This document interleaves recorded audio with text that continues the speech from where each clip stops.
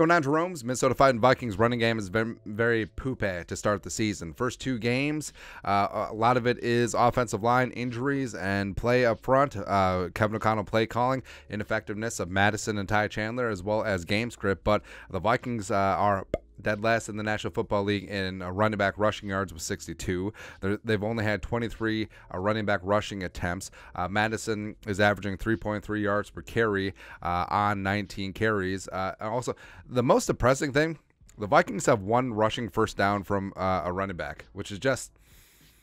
It stinks. It stinks, man. And the Vikings, even though it's a passing league, they got to get the running game going to have a little bit of balance on offense. And that's why the Minnesota Fighting Vikings did a little 2026 day 3 draft pick swappy swap, and only conditionally if Akers goes over 500 yards rushing. But they did pick up the former second-round pick Cam Akers, the pride of Florida State, Super Bowl champione, all that stuff. And yeah, experience with O'Connell, experience with Phillips, which is all good. But now the debate rages. Like, who is going to be RB1 with the Vikings? Is it going to be Alexander Mattison, the pride of Boise State, who they inked up to a 2-year deal and held on to as they released former star running back Dalvin Cook? Or is it going to be the new kid in town? All that stuff. Kevin O'Connell talked to local media jackals on Friday. He's pretty emphatic. Cleared things up quite a bit. And Dayton Mizutani, Pioneer Press, go.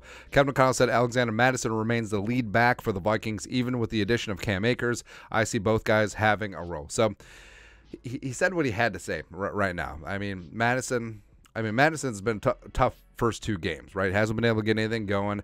He has 2.2 yards per carry before contact, which is not a lot, and it's understandable. It's understandable, the frustration, and especially after you sign that 2-year deal, you're going to be the man, and then then the Vikings pull off this trade. My argument for him would be, I mean, even if Mattison had run for 300 yards over the first 2 games, I think they still make the Akers trade because I think it's way too much value.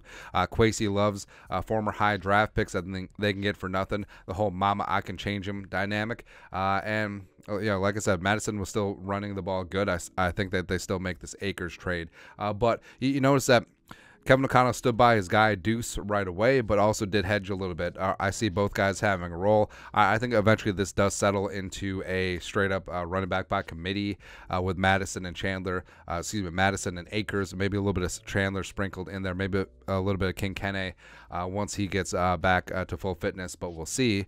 And speaking of Cam Akers on this Sunday, Alec Lewis, the Athletic, go. Vikings head coach Kevin O'Connell said running backs Cam Akers isn't likely to play this week, but he'll start to mix in soon. Quick acclimation to the offense, and Vikings will use him alongside Alexander Mattison, whom Kevin O'Connell spoke highly of. So I'm not necessarily buying it. He could have just came out and said Cam Akers is not playing on Sunday. I think this is a little bit of gamesmanship. He basically did the same thing with Dalton Reisner, and he basically did the same thing last year with T.J. Hockenson. And, of course, we know that Hockenson played 60 of 66 snaps Week 9 against the Commies. So I think it is up in the air. Cam Akers, he's probably going to be dressed on Sunday, and if you give him a couple carries and he starts putting up positive yardage, are you really just going to take him off the field? Highly doubt it. Also, the fact, he's going to be behind in terms of pass protection calls, as well as in the receiving part of the playbook. Sure, but I mean, outside zone is outside zone. Power is power. Dives are dives. So I think that Akers could potentially should get some work on Sunday, even with Mattison and Ty Chandler hanging out. And the Vikings, as of right. Still have Myles Gaskin on the 53-man rooster. They cleared up the 53-man roster spot by putting wide receiver Jalen Speedy Naylor on injured reserve. TBD, who's going to be elevated from the practice squad on Sunday, probably one of the 4 receivers that are currently on the practice squad. But yeah, I do think that the Vikings are.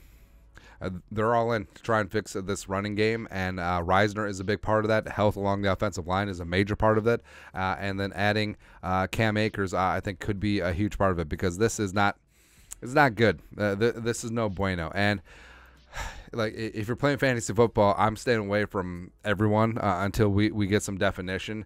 Could it be a spot where it's like a 50-50 with crystal ball split and they're both unplayable in fantasy? Yes, I think it certainly could be. But the Vikings do need to get a little bit of balance. They do need to keep play action viable. They do need to protect Kirk Cousins with the run game. They do need to extend some drives and keep the defense's ass off the field.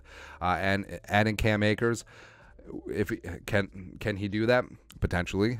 Would it also motivate Alexander Mattison and also just get the best out of everyone involved? Yes, I think it certainly does. But your thoughts are thoughts. Head coach Kevin O'Connell says that Alexander Mattison is the lead back, but also hedges a little bit.